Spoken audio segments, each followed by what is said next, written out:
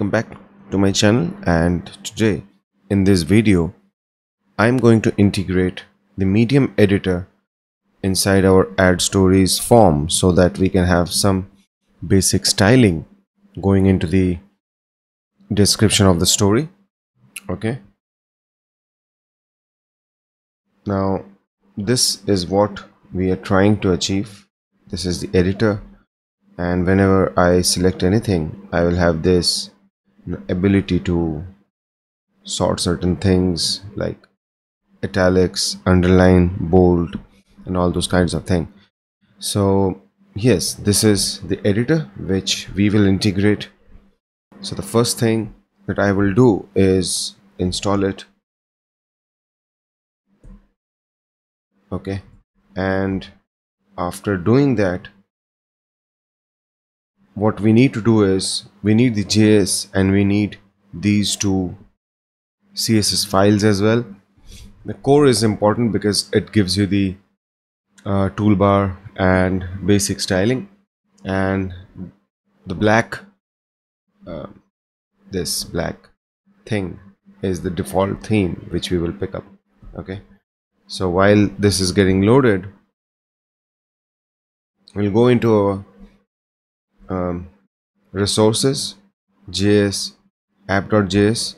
We haven't done any JavaScript yet, and right now I'm not going to go deep into the JavaScript part because we will be doing React, and by default we get Vue when you install Laravel. So what I'm planning to do is there is something called presets in Laravel which allows you to set which preset you want. Now I'll just show you the command so that you have some idea. Swap the front-end scaffolding for the application. So preset takes a name, the framework name, and it will populate the necessary files. So what we are going to do is say preset React, and you will automatically see that a lot of code has changed. Okay, there should be some changes in package.json as well, right? So everything from Vue has been removed by React DOM, React, all those things which are required for React. And we had an error.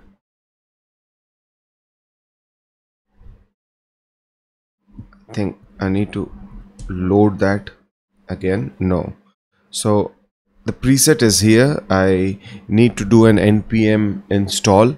Once that is done, maybe I'll come back because it can take a little bit of time.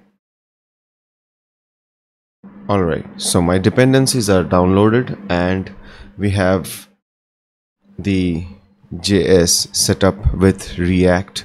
However, any code that we do in this video is nothing to do with React. It's plain JavaScript, nothing which requires any React JS knowledge. So as I told you, we will need the medium editor because this is how we initialize. So let's see. Inside my app.js, I can do something like this, provided I'm importing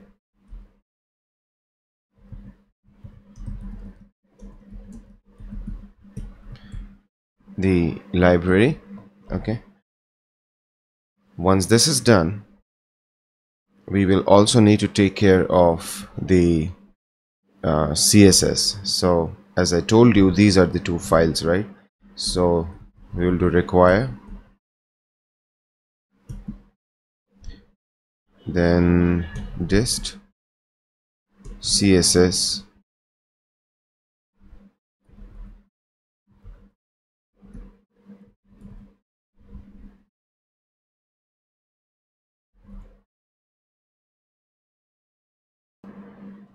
Okay, so the build is working, which means these files are present and I am able to load it. So editable is the class which my medium editor will be looking for. We'll go into our story, add, we'll comment it out. Let's keep this one here. Okay, I don't need to comment it out. What I will do is rather remove the form control class and add the editable class. Okay, so what this will result in is a text area which will be removed and we will have a div instead. So let's see. Okay, we have this. Let me open up my console.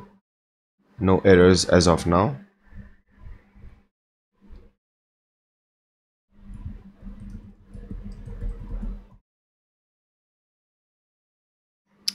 Right, so we have the basic editor in place and it is giving me the toolbar. Let me post some content, some dummy content in here.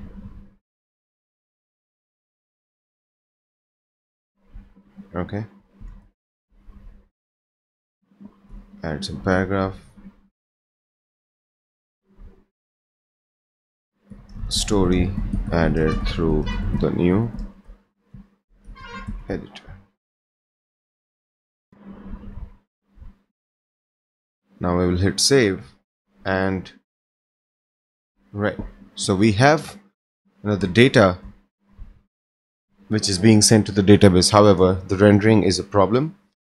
This is happening because if we go to our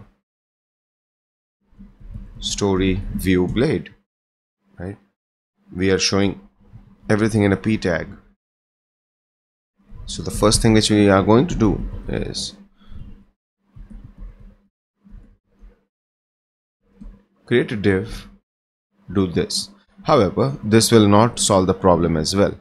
The basic idea is whenever we want to render HTML inside our blade, if you know that any variable which is coming from the database has certain HTML which you need to render, then you need to have this syntax where you have two exclamations at the start and two exclamations before the closing brackets. So once I do this,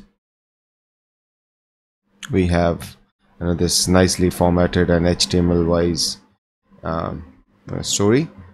Okay, I forgot to add certain bold tags and things like that so that we can ensure that things are working properly. So let's say this is our story. I'll have this as bold and this as italics, underline. Shortcuts work as well. For example, I can do Command B on Mac, or I think Control B on Windows, and it will allow me to do italics, underline and other stuff. It can also allow me to link. Let's put up a link. Okay, and one more. Oops, trial with the editor.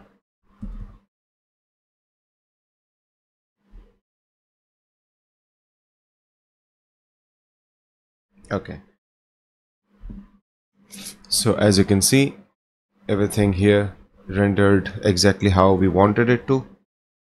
Okay, and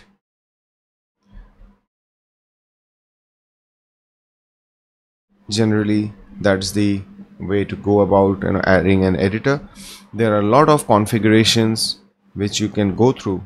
I think if you go to the GitHub repository or even here, yes, there are a lot of configurations available for the toolbar, including which buttons you want to show and what is the position where the toolbar should come and all those things. So you should definitely check these out, and if you want you can configure them accordingly.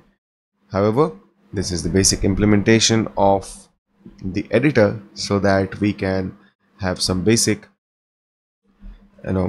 formatting going on in our stories. I'll add some basic styling as well. I have already done that. I'm showing you this video on a particular commit. However, let me see if I reset everything and do git checkout master. You will see that I have done a little bit of formatting so that it looks very similar. So I'll copy this, paste it here, and you can see I have tried to match the styling as close to the normal form elements so that we don't have something, a sudden difference in the elements which we are using. However, the functionality still remains there. Yeah, so yeah, do check out this new editor. Invariably we will be shifting this entire form to React.js. However, right now we have just done a simple JavaScript implementation, and we can definitely extend this inside our React component as well when we do it, because in the end it's just simple JavaScript. Thanks for watching, guys. I just implemented this editor and I was quite excited to share my experience with you, and hence this video. So if you like this video, do click on the thumbs up icon and don't forget to subscribe to my channel.